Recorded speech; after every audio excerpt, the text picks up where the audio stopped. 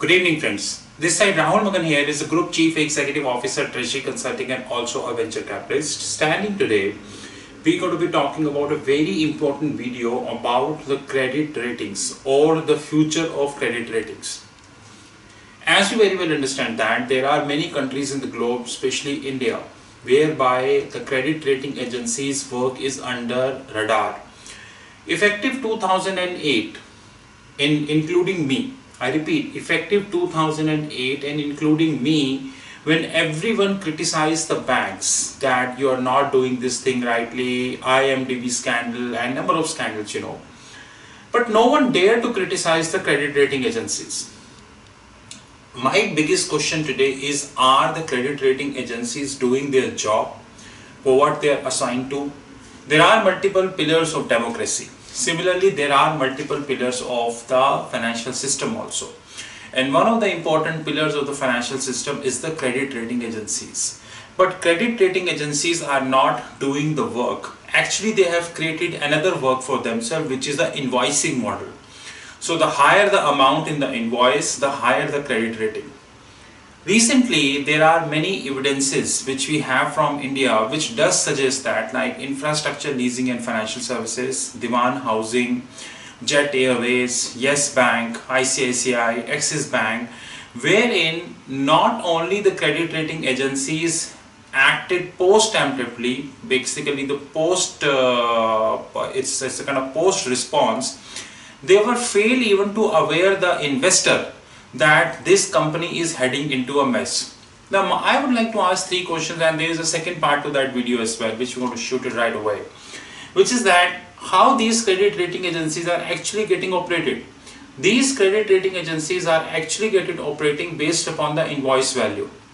I do not want you to name the credit rating agency, but I had a personal experience when I was in my earlier corporate days, and I got to know that when the company was into the credit rating, and this credit rating indirectly said in the meeting that the credit rating depends upon how much invoice value which we going to get, Now my biggest question is, in case of Yes Bank, when the entire India was aware that wrong is happening except credit rating, ILFS, Diwan Housing, Jet Airways, and the list is pretty long.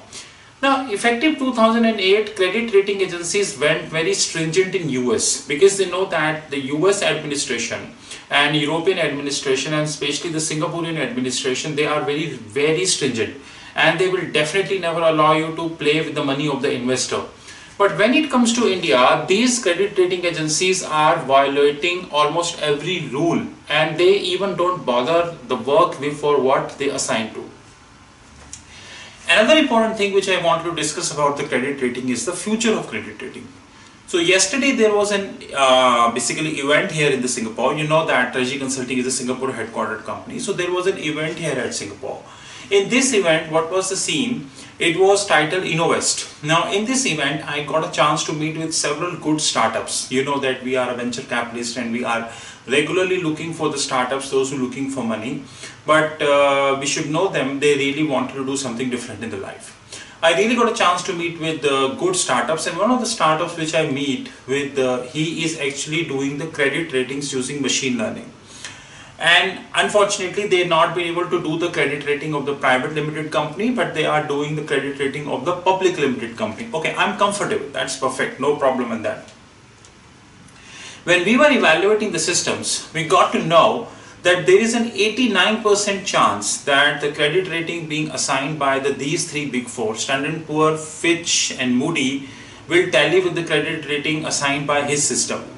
Now I would like to raise three fundamental questions, and that I raised to him as well. Question number one, we already know that the models and the factors these credit rating agencies are using to compute the credit rating is not correct. Had it been, there won't be any 2008.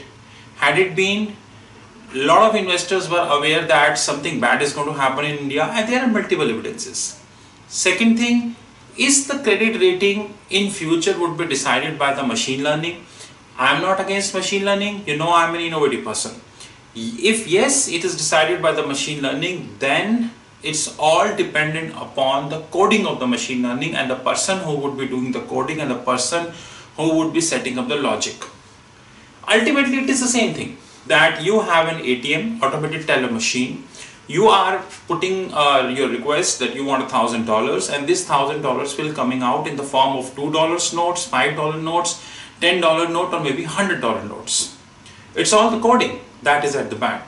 Now the question is third, very importantly, which I wanted to raise in the today's video. What would, if in 2028, today we are in 2019, suppose we are in 2028, the credit rating is done by the machine learning, and the issuer, or so basically the recipient of the credit rating, assuming any company, I'm just giving an example, say, Goldman Sachs example.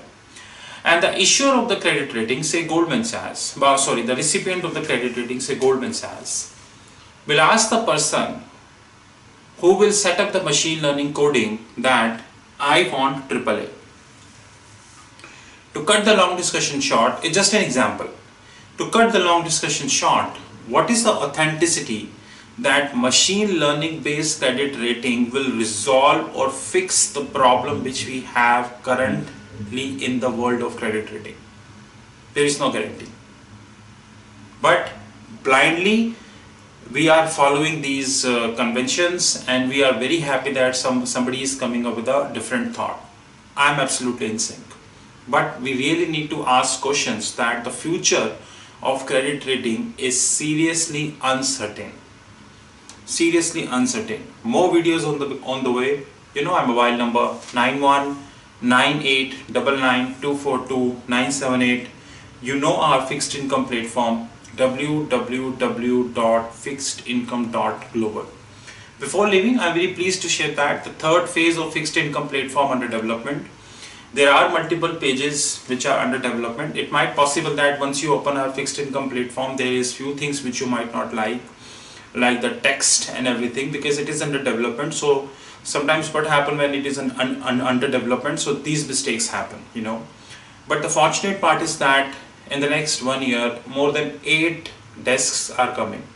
And immediately launch of that, we would be the first non-banking company of the globe who would have all these things in place. With this, we thank you very much, and talk soon. Thank you.